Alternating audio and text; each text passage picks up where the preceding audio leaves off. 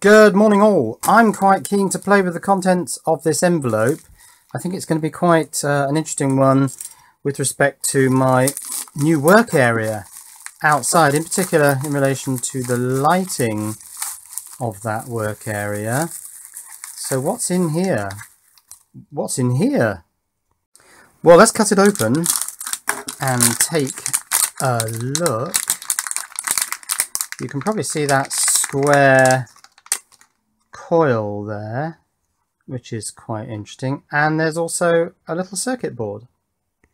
So what we have here is a little coil of wire. It's actually quite what would you call it, monolithic, coherent, homogeneous. It's I think it's been dipped in something because that all feels quite rigid. That's really quite nice. We've got two pin or two wire connector, 2-pin connector, which goes onto the board. Now I assume it goes onto the 2-pin connector on the board. That seems to be connected up to these two transistors. Interesting. There's a couple of chips on here, one with lots of pins on and one with only 8 pins on. That looks like a regulator possibly, but I've got no information on this. What I can tell you is that this is an RFID reader. Now I think it's the 125 kilohertz, which is the sort of original, you know, clocking in card type RFID system. No encryption, I think, on 125 kilohertz RFID. Now, as I understand it, this board puts out serial data, I think at 9600 baud, so it should be possible to just read in that data. Well, I'm almost thinking of reading it into my scope, because I think that's got a sort of bitstream decoding feature. So this item is 1 pieces 125K EM4100. Now I understand that that is the microcontroller that was originally used. No, it's the one in the cards, I think. I don't know. I'm learning, you see. I'm learning as I go along. RFI card reader module. Now, I believe this is only a reader, although I am thinking of getting some reader writers. It's the RDM6300. Now, that's written on the board, as you can see there. ID, RF, UART output. So the UART output is interesting. Can I get that decoded, and can we see the binary hexadecimal data coming out of this unit? That's what I'm going to try and do today. Oh, price $1.99, quite cheap. This came from King Electronics 15, although on the envelope it says Survey, so maybe they're one and the same. Right, I have some data here. It appears to be an ITED product. This is from the ITED wiki.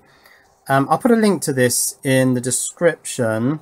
So it's a 125 kilohertz card reader mini module designed for reading code from 125 kilohertz card. Now I do have some cards and tags and things.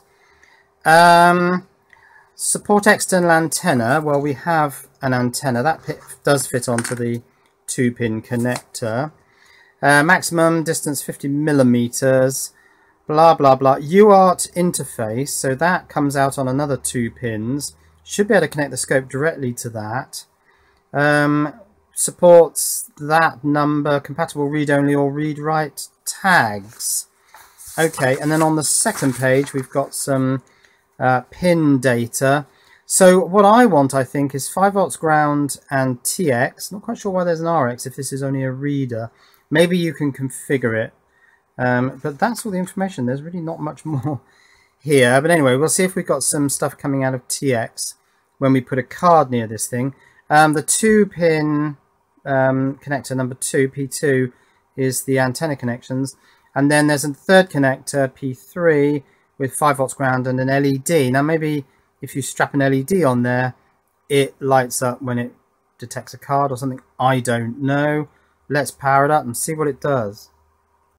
Now there is a little LED on the back here, this one right here. So I'm just thinking, if I put 5 volts to this with this pack of 4 AAs, and we just stick a card next to that receiver, will we get a little light show up? So I think that's the first thing I'm going to do, simply power it up and shove a card next to it. Right, 5 volts and ground go to pin 5 and pin 4 of the 5-way connector. Done that. Let's stick some batteries in it, which I'll pull out of this battery pack. These are nickel metal hydride. I'll take the middle ones out because the end ones are quite tricky to get out because of that sort of wing flap type thing. Let's shove them in and see whether this bursts into life. Do we think it will? I hope so. We have a light. Looks like it's on all the time, so that's not very helpful.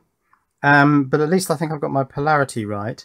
Okay, I think the next thing to do is to find the cards. I've got some cards and some fobs, and put the scope on the TX pin and see if we've got some sort of data. Right, yes, I ordered these. I think there are 10 here. Yeah, so we don't need 10. Let's just take one. Oh, are they all sealed? No, they're not. And let's just put this card over the reader. And of course, nothing that we can see is going to happen. Actually, it'd be quite interesting to put a LED on the LED pins of that 3-pin connector. See if that lights up when I move the card near it. Yeah, I think I'm going to do that. Well, that's not very interesting. I've put an LED with a 100 ohm resistor between the two outer pins, which is ground and what they say is called LED, and it doesn't really sort of do anything. So it looks like it's just an LED, but it certainly doesn't respond to the card. Okay, time for the scope, I think. Right, there's the scope powered up. TX, according to this, is pin 1. And I can pick ground probably off my battery pack. That's probably the easiest thing. So TX is pin 1. Let's hook that on there. Yes, ground down here somewhere. Right, here we go. Let's put the card near the reader. And yeah, getting something on there. Getting some data. It's saying 3.2589, so 3.259 kilohertz. Is that equivalent to 9600 baud? Don't know. Now, I think there's a serial decode thing on this scope, so I'll see if I can invoke that, and we'll see if we can get some actual data off this. Right, I've managed to get a consistent frame that seems to be coming out of the UART. I've had to turn on the serial bus, put it in UART mode, and then signals, RX and TX, not that. Bus config, right, we've got 8 data bits, no parity, baud rate. We can go into that. I've set that to 9600 because I believe that's what this unit is doing. And the bit order LSB first. That's normal. So what have we got? We've got, oh, it's a bit twitchy when I move the card. Right, now I've set it to ASCII. If it can decode it as ASCII, it's got a V there. And I'm switching between MSB first and LSB first for my bit order. And if I go MSB first, I'm getting more ASCII characters. O, O, L, K, L, N, M.